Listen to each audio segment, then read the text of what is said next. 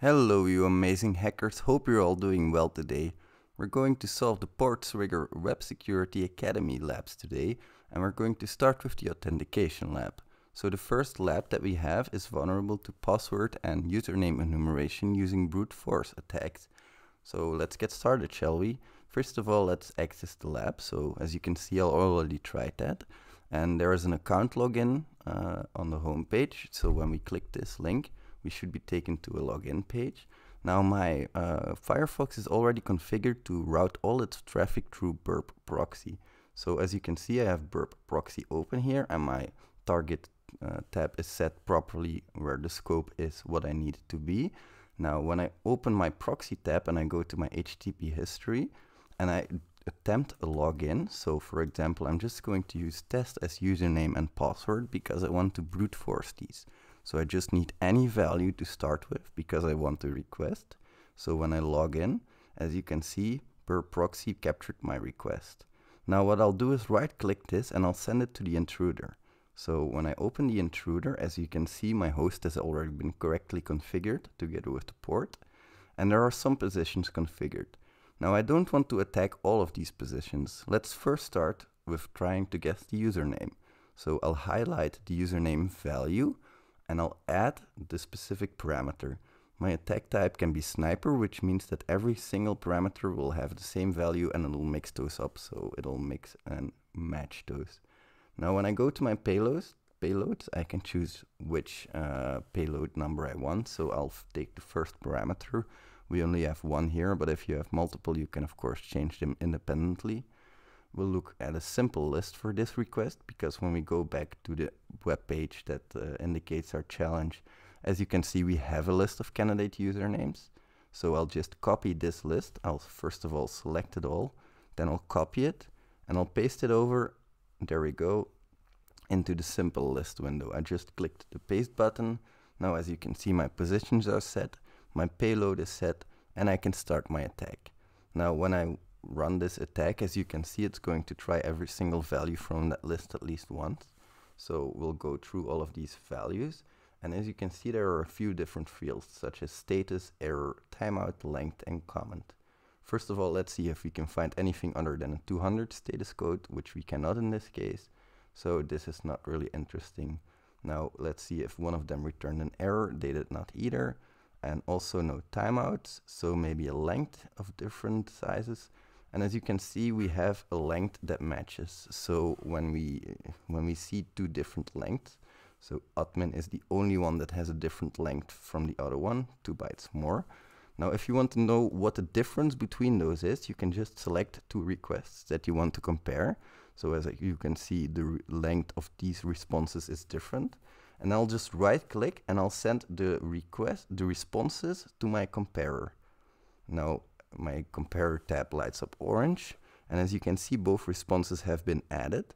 Now I can compare them on words or bytes. For me, it's most interesting to compare them on words in this case, because it's clear that the content length is different, but also incorrect username versus incorrect password is the message that I receive. So this is how you can find out if you have the possibility of enumerating usernames. You will have to check out if you have different response status codes, response errors, response timeouts, maybe even response values for the length of the response. So that was it for usernames.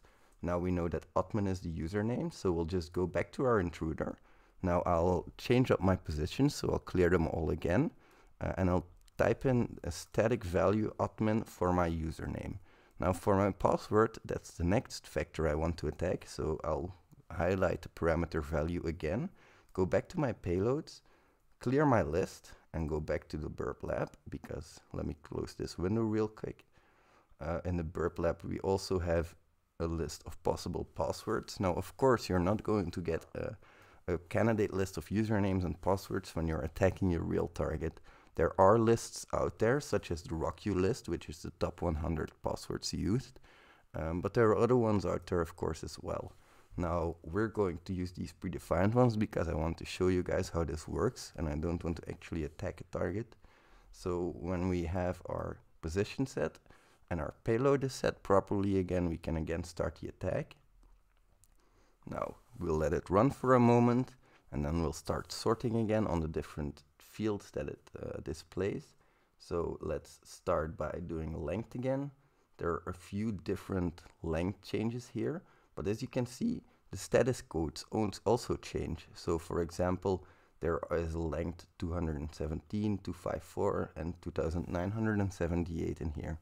Now if you know which one is the correct one, you'll have to look at the response manually. So as you can see, this one gives a 302 found, which usually indicates that you're being redirected to the home page, to the logged in page. The other ones, they respond a 400, so something went wrong with the CSRF token there. The session did not contain a CSRF token, it was noted, but it did, of course. Something went wrong there internally, so this is not what we're looking for. We're looking for the password Montana. So that's how you do the username and password enumeration. So now if I use the username admin and I go back and I take my password Montana, enter that in the password field, I'm logged in. So Portswigger gives me an error here about my CSRF token. I'm just going to refresh the page in that case because probably the CSRF token has changed. Of course, I need to go back to my home page before I can refresh my page because my previous request was a post request. There we go. Let's try this again. And we're logged in as administrator. So that's how you do username and password enumeration. Let's quickly check the Burp Suite solution if we need to do anything else. Back in the browser, login username and password. Click my account to solve the lab. So the last step, there we go. We've solved our first lab. I hope you enjoyed this video. There will be a lot more like this because I really like the Portswigger labs.